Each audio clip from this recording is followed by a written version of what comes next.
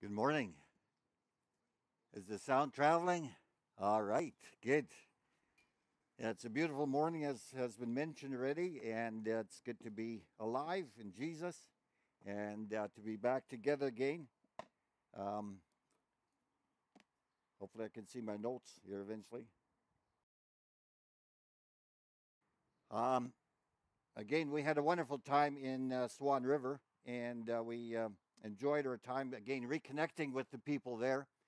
As you probably know, we pastored there some 13 years, and so there's a lot of memories and a lot of connections and so on. And so our sister-in-law, Doris, and her daughter, they asked if we would be open and having a barbecue when we arrived, and together with the church people. And so we had 25 people from the church come out, and so it was a wonderful evening of just reconnecting and sharing and catching up and becoming aware again of what God is doing and has done and so on. And so it was just good to see how leadership was rising up and stepping forward and so on. And with that, I'd also like to just say thank you, Nathan, for sharing the word last Sunday. And my sense and what I heard was very good. And so just want to bless you and affirm you in that. And for everybody that's here this morning, just the blessing of God on you. Just as the sun shines on you, may you just feel his warmth, his embrace, his everlasting arms around you. So may that be a reality for you this week as well. Probably a lot of people are out vacationing and at picnicking or out in the cabin, so we want to bless them as well. Just that their time with Jesus out in the beach or on the lake or in the cabin, good family times would take place. And so um, yeah, just being together. It seems like a sort of a special privilege this year. Like with the COVID and all, it just seems that being able to connect is just a gift. It's good for people to be together. And so this week, Connie and I want to be together with our grandchildren and Trevor and Jeannie. And so we'll be going to Hecla. They say, check out Manitoba. So it's, I think it was our 9th anniversary, Connie, that we were there. So that's a couple of years ago. So we'll be celebrating our anniversary come on the August 10th. So there'll be fireworks somewhere. Yeah. Yeah. I'd like to just sort of as an announcement, we talked about our prayer time this coming Wednesday. On August the 5th, we'd like to do a prayer walk in its place. And so I was biking in the new development here and just saw the number of new homes and houses and new families moving in. And just as I'm biking, I just felt the Lord saying, only the Lord can break into those homes, And so I would invite you, I'd like to invite you for August the 5th, which is a Wednesday, to come and join us in a prayer walk in that community. I'm not sure if we'll be able to cover every street, but very much would like to do so. And maybe more than once, and that we would go more than once. It takes time to break through. And so in our ministry over the years, and especially in church plants, this kind of penetrating communities, opening up communities, has to be done with prayer. And just to recall, as young missionaries in their early 20s, driving into communities and driving up and down and just praying, and then also walking up and down the streets and just asking God to open up homes or people's lives. And so, yeah, I just feel that that's going to be and has to be part of our mandate here at Oak Bluff Bible Church as well. Next Sunday, Reg, right? We're going to have this picnic lunch. Yes, next Sunday, and so well, bring your picnic bag and picnic lunch. Just one sandwich will do, and then God will multiply. you know. Just enough for yourself and a little bit of sharing as well if you want to. But basically, it's for yourself. So bring for your family. So next Sunday after the church service, and we can use the tents for that as well. Well, let's pray. Lord Jesus, thank you so much for this day. It's a gift from you, and your mercy is new, it's fresh, invigorating, and the resources of Jesus are here for us. And as we look at your word, may it come alive. May the things of Jesus become more dear and clear to us. And as Paul says, to know Christ and to make him known. And Lord, that is our longing, to get to know you more. We sing about you and we pray to you, but this is an ongoing development of relationship. It's one that we need to cultivate. And so, as we look at this particular passage, Lord, may we not just know about you, but to know you. Um, God, we want to pray for our friends or families that are out at the lake at this time. Want to pray that they would just have a meaningful encounter with you through the ministry of the Holy Spirit, whether it's through the Word or through the just nature itself, the calling of the loon. Just they would be reminded of your goodness and of your grace and your salvation. So thank you so much for Oak Bluff. We want to pray for this community. As was mentioned, a lot of people have experienced loss, and so we want to pray for those people that are hurting, those that are struggling with illnesses and disease. God, you're the great physician, and so God, manifest yourself so that you are honored and glorified. So thank you that we can pray and that we can be servants of yours, and we want to be found faithful in doing so. I want to thank you for the people that have set up these tents and just their faithfulness in coming out in the morning and setting up, and the sound system works. And so, Lord, thank you for people who are committed to furthering your kingdom, your cause. So bless our time. May you be honored and glorified. In Jesus' name, amen. We want to continue our study in the book of Philippians, and so chapter 3. So if you have your Bibles with you or your cell phones, please turn there, Philippians chapter 3. And there's a couple of words that jumped out at me when I started reading it. One was with placed confidence, where you place your confidence. Rejoice in the Lord was another phrase that caught my attention. And then it uses another word in there that's be careful about those dogs. And that one caught my attention as well. So, we'll look at that a little bit in its context and its implications for us as well. So, you and I all have met individuals in our life's journey that displayed a tremendous amount of confidence. And they just exuded almost to the point of arrogance, but a sense of pride that was so focused in what they were doing, who they were, and almost there was a sense of snobbishness about them. Chuck Colson, I don't know if you recall him, but in my day, in my sort of early 20s, he was a fairly prominent individual in Nixon's presidential, rulership or time.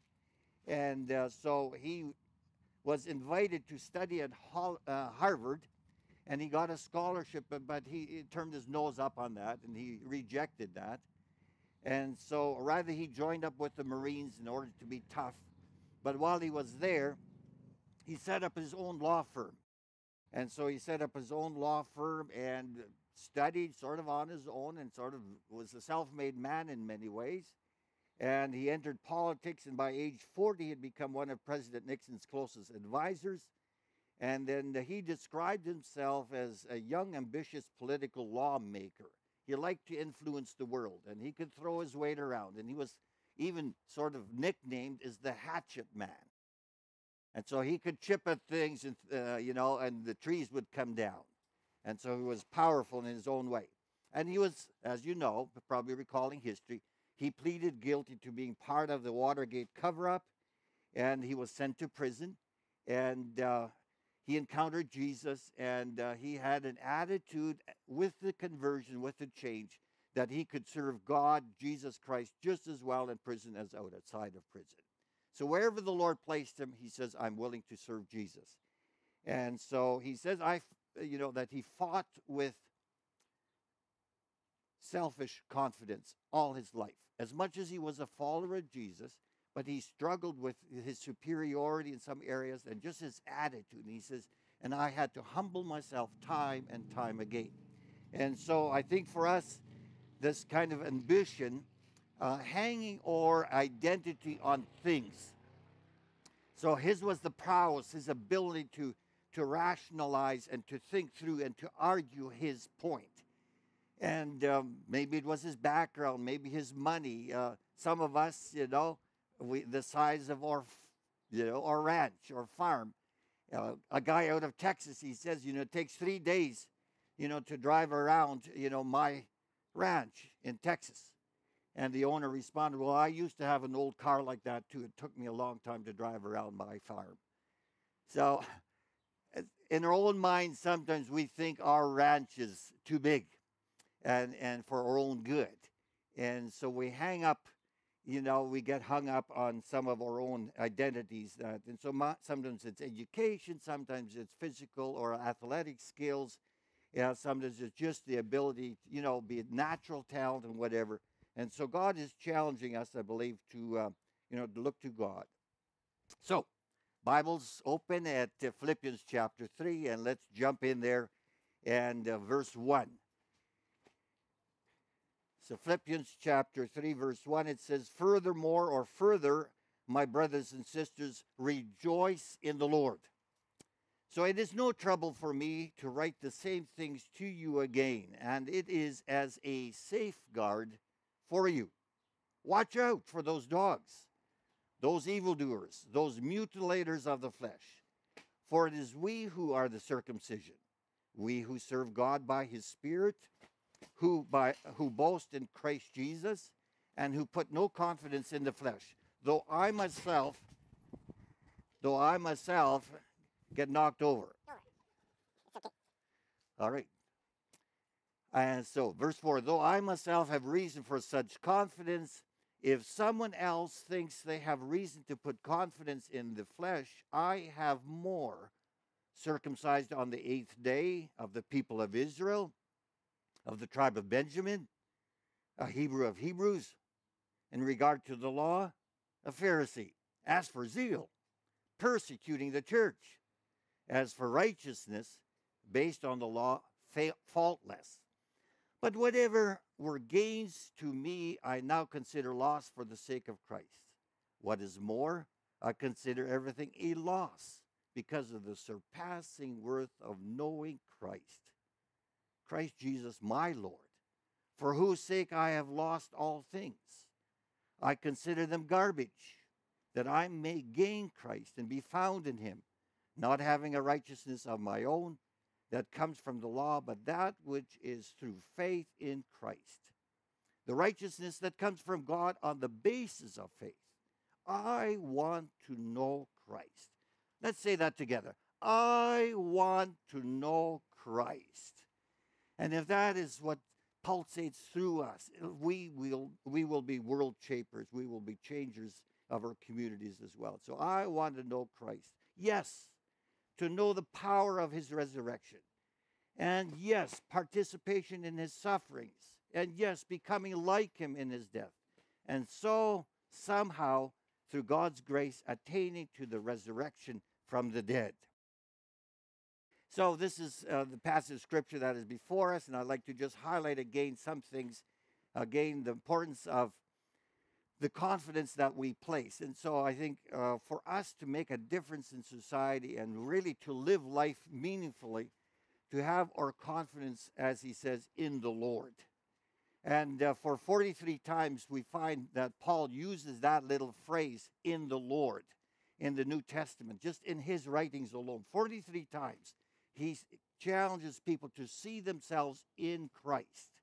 And so your identity, overarching everything, I am in Christ through faith. And so when that happens, we will again find joy, and we will also be able to live a life that's different. Let me just go back to you a little bit in the course of history, and starting with Genesis. God's intent was to write his story, and it's called history, his story. And so you have Adam and Eve in the garden, and Eden was known as the place of pleasure or delight. And so God wanted to write a story together with the people that he had created.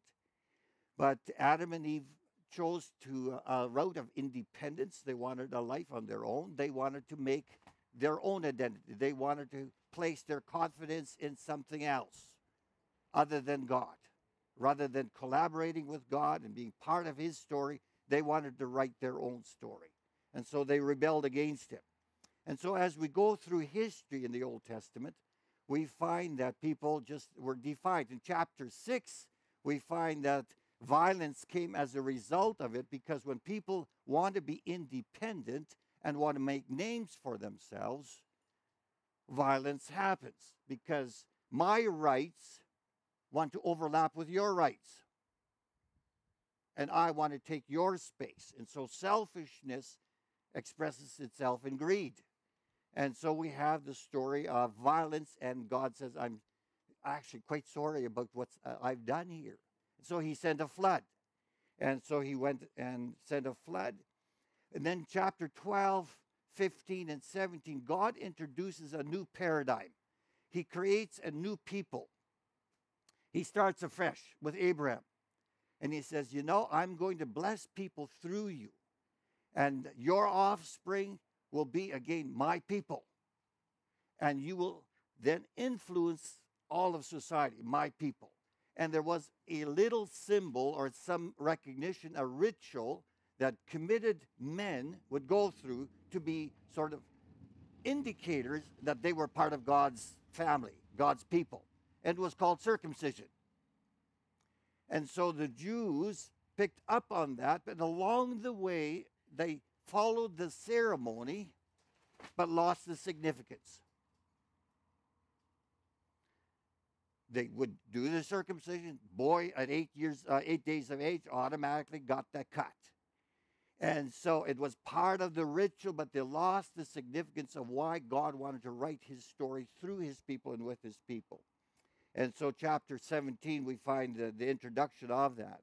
And so God today wants to as well have a people group, and he did it through Jesus Christ. Abraham was a forerunner, and Abraham was symbolic of Jesus, and he opened up the way of the journey of faith and so on. And so he was considered a man of righteousness because of faith. And so that was introduced. And so for us today as well, we're invited to enter into this family of faith through which God wants to write his story. And we are encouraged then to see ourselves in Christ. Our identity is in Christ. And so whatever happens to Jesus Christ, that is, our celebration. And so he says, rejoice in the Lord then. And so whenever things happen and when you approach life, when life is hard or difficult, just recognize the term Lord means he's sovereign. He's got the right to reign. He's in control. He's Señor. He's Lord. And so we recognize that, and we by faith claim it. And so even if we do have hot days or cold days, regardless of circumstances, we rejoice in the Lord. That's our identity. That's our fulfillment, our joy. And so this is a particular phrase and word that he uses over and over into the whole sense of rejoicing. So in Philippians 1:18, he says, but that doesn't matter. And he talks about some people that were undermining his ministry. And he says, but that doesn't matter. Whether their motives are false or genuine, the message about Christ is being preached either way. So I rejoice. So are we a people of God that rejoice? That there's a sense of joy that is focused in Jesus. And so that is, again, our identity. And so he says, then I will continue to rejoice. So not just Sunday. Sometimes we think Monday is a tough day after Sunday, but I will continue to rejoice.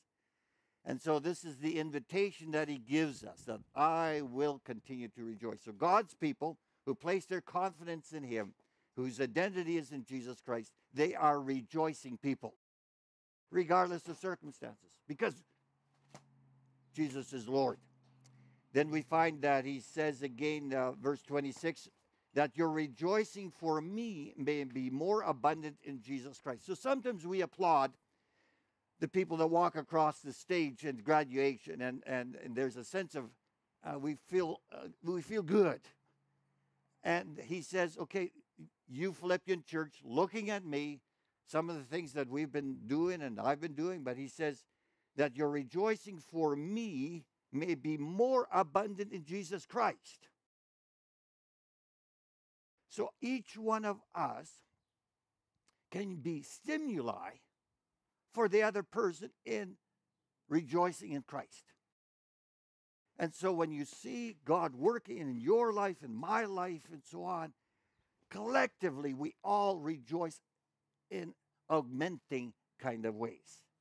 And so God is encouraging us. And so this is Paul's heartbeat. He sees that. Philippians 2:17 says, yes, and if I am being poured out as a drink offering on the sacrifice and service of your faith, I am glad and rejoice with you all. And so in this collective mosaic of the Church of Jesus Christ, we collectively rejoice with each other's victories. We step in and challenge people. Okay, we know that you're going through hard times, but we point you again to the Lordship of Jesus. That His grace is sufficient, so we rejoice together. And then Philippians 2:18 says, for the same reason, you also be glad and rejoice with me. And so collectively we celebrate, we rejoice, and are glad. So there's a life lesson for us, I believe, here that Paul learned what every child of God needs to learn. There can be rejoicing in the Lord even when outward circumstances are contrary to a spirit of rejoicing. Even when I don't feel like it and the circumstances don't look like I should, but because Jesus is Lord, we rejoice. And I believe Oak Bluff Bible Church has displayed a lot of that, and I just want to affirm that and applaud that, this coming together and applauding each other, celebrating Jesus' victory in and around us. So the Christian's delight really is Jesus. The Christian's delight. So this is who we are. The key to victory is getting our eyes off of ourselves and onto Jesus. It is God's story, His story, that we are part of. And so even if my story at times looks this way or that way, but ultimately it's God's story. Just a little biking tip for you guys. When you bike and your eyes are on the obstacles on the path, you are highly probable to hit that obstacle. You bike where your eyes are focused on.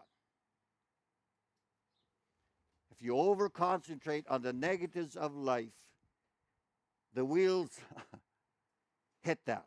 Your life goes there. And so when you rejoice in the Lord, that's where your victory is. So you look for your lines, where to go. Look for the lines of your heart, and that the lines bring you, as it were, the good path. And so there were threats to the confidence that Paul displayed, and there was people from the outside. And he says, I have no problem in reminding you of this, what I've just told you about rejoicing in the Lord. And so it's no trouble to repeat a good story. It's no problem to repeat a good lesson. So that's what parents do with children. And so this is what Paul says. I have no trouble. No problemo. Like no big deal. I love to get back to the basics of Christian living. And so spiritual joy depends on your focus.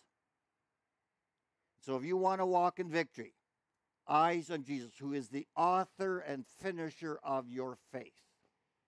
But if you look at exclusively what the enemy is doing and you get swallowed up with the negatives, not that you don't recognize that there's sin, because Paul does that as well. But predominantly, you're walking in victory because Jesus is victorious. You walk in victory because Jesus is victorious. And back in the day, and I think it was 1973, I got a little New Testament. And in the back of it, I'd written in some things. If you look around, we get depressed. You'll watch the news. It's depressing. Well, you know, when you look at self, sometimes it's disgusting. But when you look at Jesus, it's delightful.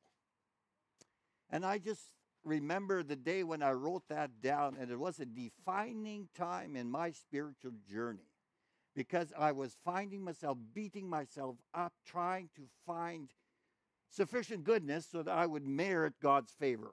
I would merit God's love. But fix your eyes on Jesus, the author and finisher of your faith. And sometimes I think we get bogged down with life, with ourselves, and we get our eyes off of Jesus. And here was this group then that was harassing the church in Philippi. And they were saying these were Gentile people, and they were not circumcised. And the Judaizers, as they were called, this group that seemed to hound Paul wherever he went. They says, you need to add on something. Or even before you can be a believer, you have to be circumcised. There's just no way that God can even look at you before you're circumcised. And so they almost preached, as it were, a gospel of circumcision.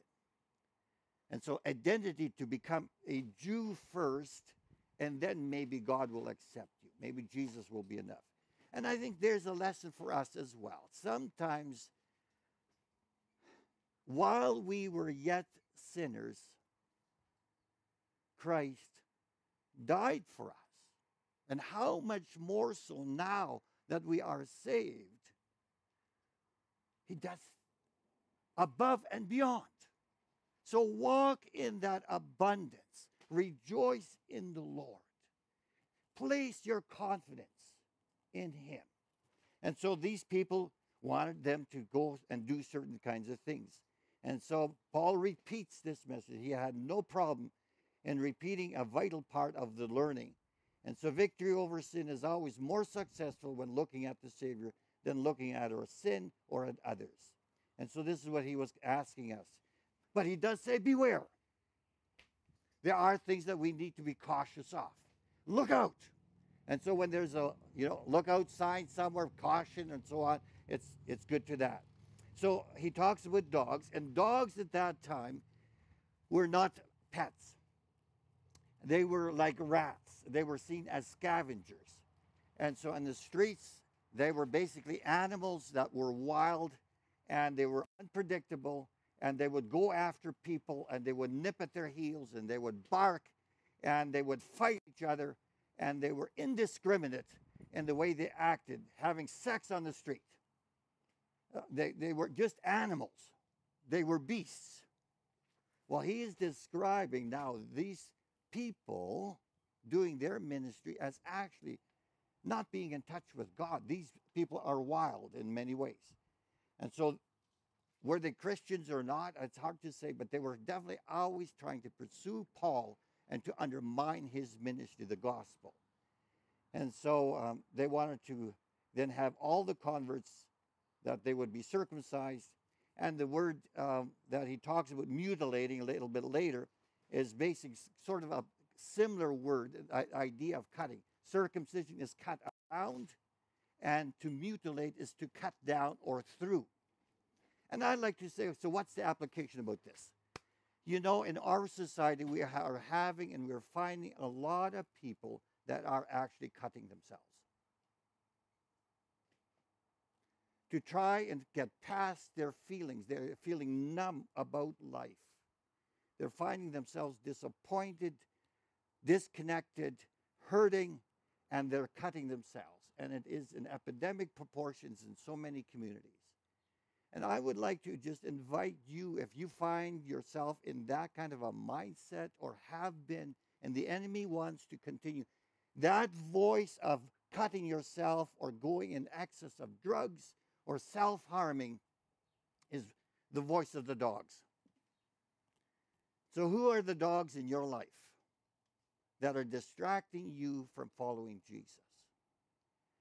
Coming to the place where you think you need to do this in order to find satisfaction. Your identity is in Christ. So don't go to the weed to find your identity. Don't go to alcohol to find your identity. Don't go to meth. Don't go anywhere where Jesus won't lead you to. You're a follower of Jesus, and follow him. He's the one that will give you significance, and He's the joy. I've counseled and seen enough people who struggled with bulimia, and it's hard. Anorexia. And so these self-harming kinds of thought patterns, not finding themselves sufficient, and those voices that come, whether it's through the media or just the enemy itself, those are the voices of dogs. That's not the voice of Jesus. So I want to encourage you, seek Jesus. And though it's a constant struggle, and to find ourselves in Him, that's a repeated kind of reality. And Paul says, come back, come back. But I think also sometimes we literally take a good thing, even devotional life, can become a standard by which we think we are okay, but we really have not seen ourselves in Christ. So I have my daily readings. I know my theology. I've studied. But is that your identity? Is that something that takes precedence over Christ? And so Paul just comes back in light of all that he'd done and studied, and he says, I want to know Christ. I want to have my identity in Christ. Not saying that devotions are bad, but sometimes we get the ritual ahead of the significance. Same as the circumcision. It can be a good thing. And so sometimes in our counseling and our mentoring, then we ask the question, so how's your devotional life? Well, I'm reading 5 chapters a day. But are you meeting Jesus? Or do you feel good? It's a check mark. That actually I feel good now that I've read something. Do you hear? It's a subtle thing. The enemy wants to have us do the ritual and losing the significance of why we do certain things. And so it can be going to Mass. It can be having the Santa Cena, the Lord's Supper. But we lose sight of the significance. And so this is what Paul is calling us to. So it's a constant struggle. And so actions over worship. And I think that's a healthy balance in that.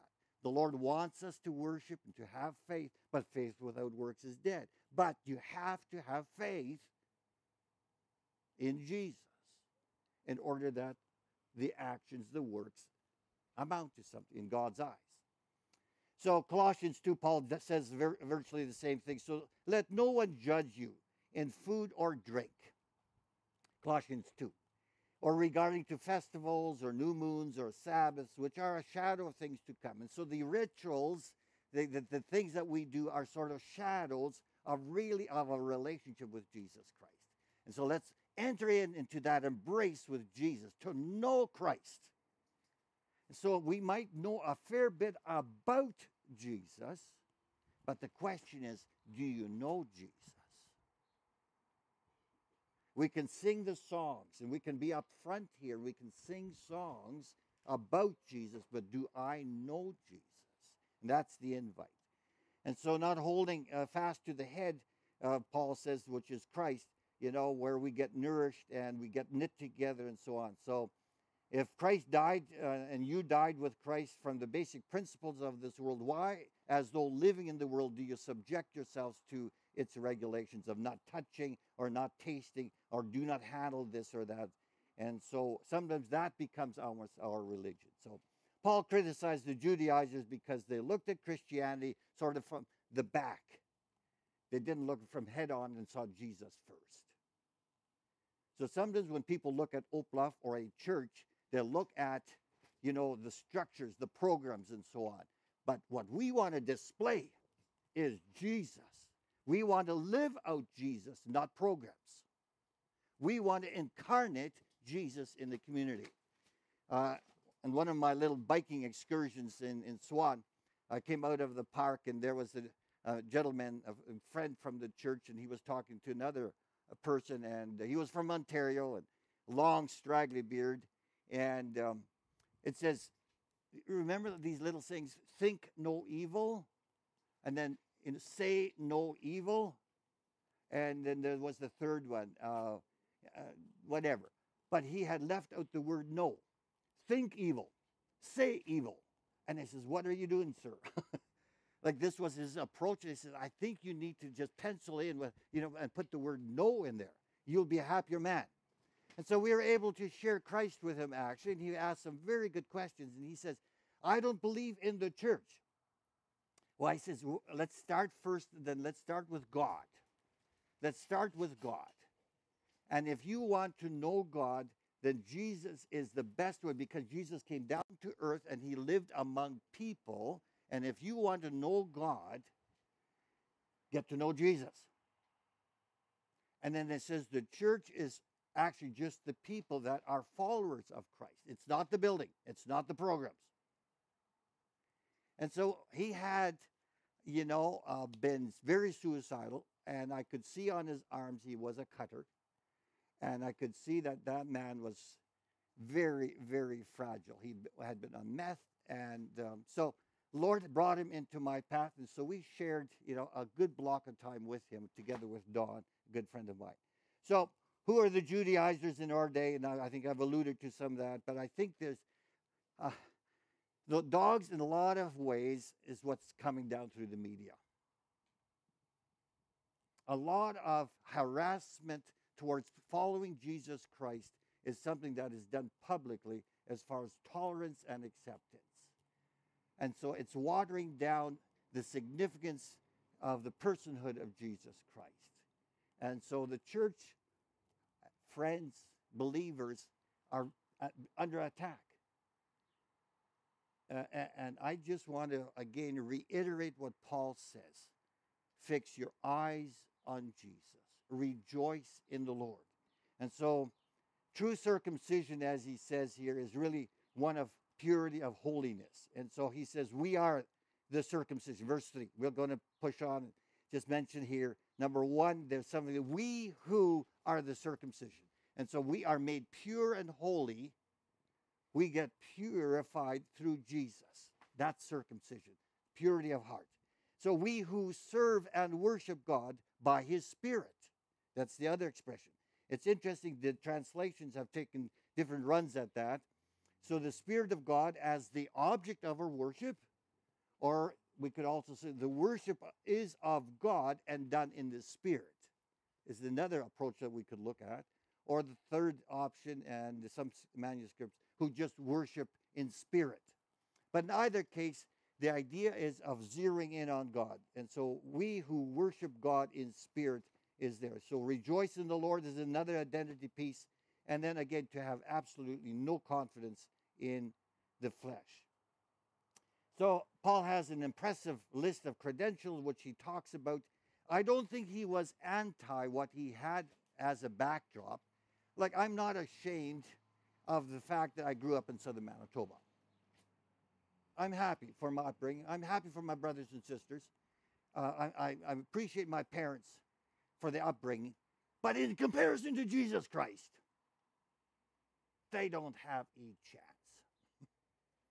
All of that in comparison to Jesus Christ and what he offers us. My identity is in him. Not the fact that I grew up in Rosenort. That's not my trump card. My driver's license might give me an address that I'm 123 St. Mary's Road, but my ultimate address is Jesus Christ. That's my identity. He is my rock. He is my Savior. And I live to get to know him and make him known. And that's the invite that Paul gives us. God is inviting us. So true believers, and then in verse 7 says, but whatever were gains to me, I now consider as a mathematician or a guy that does accounting. So some of you know the penny accountant. So I now consider, and he looks at this, and he says, that goes there. And then he looks at this, looks at that. And so I now consider loss for the sake of Christ. What is more, I consider everything a loss because of the surpassing worth of knowing Christ Jesus my Lord. We as leadership here at Oak Bluff have not arrived. Sometimes people think that I as a pastor or the leadership, they are just way beyond approach. No. We are on this journey just like you are in getting to know the Savior and more and in depth and understanding. And so we are in this journey of getting to know Jesus as our Lord and Savior. There's always more. There's always more to knowing about the Savior. His forgiveness, His power. And he talks about that. And so he mentions three things. And the fact that he looks at, first and foremost, is this relationship.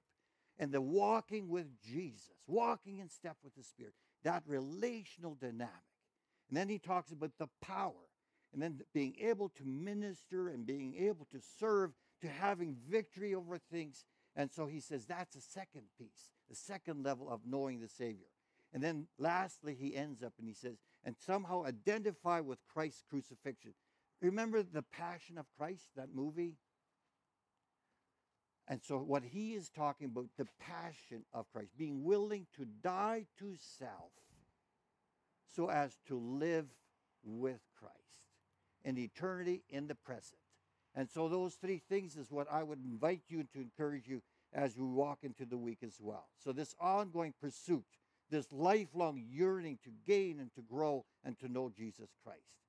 And so, just in closing, I would like to just ask again, reiterating, so what are some of the dog issues that you're facing?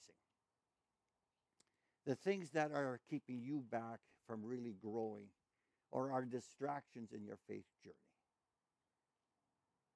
I mentioned the fact of some people mutilating themselves and so on and cutting themselves and other things, but I think there are all kinds of relationships that we can enter into as well that are not healthy.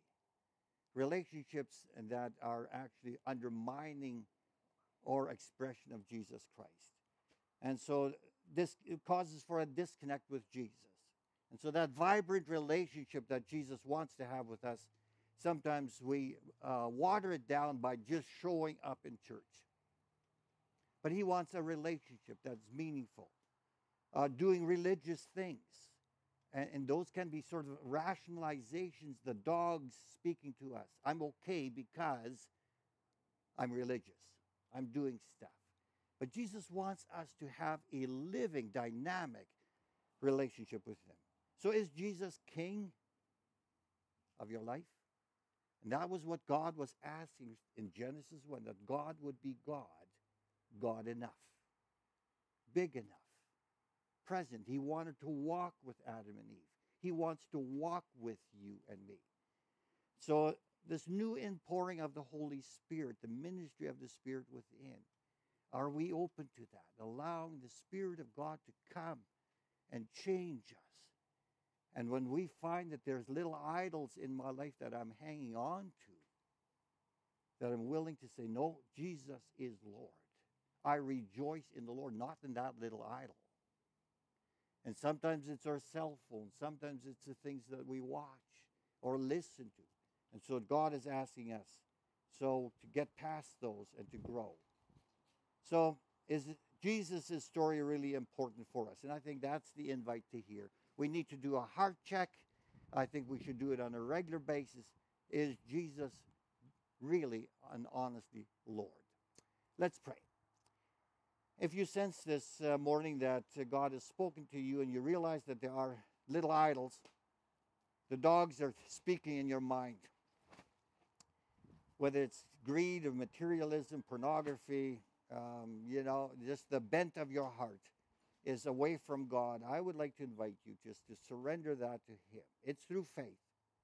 And anybody who thinks he stands, be careful lest you fall. So our confidence is not in our past or upbringing, but it's in Jesus. So Lord, if there are people here that are struggling with certain issues, we all do. And that's why Paul says it's no problem reminding us of that again. So as we go through this week, may we be conscious and cognizant of our own heart and allow the Holy Spirit to have access to our thinking, to our imaginations. God, just come in and move in and have your way. Help us to recognize when the dogs are barking, when the dogs are nipping, and again, to be wise at those moments. So, Lord, thank you again for this group, and bless them and keep them. And may your smile be on them, and may you caress them and keep them from all evil. For thine is the kingdom and thine is the glory. Amen.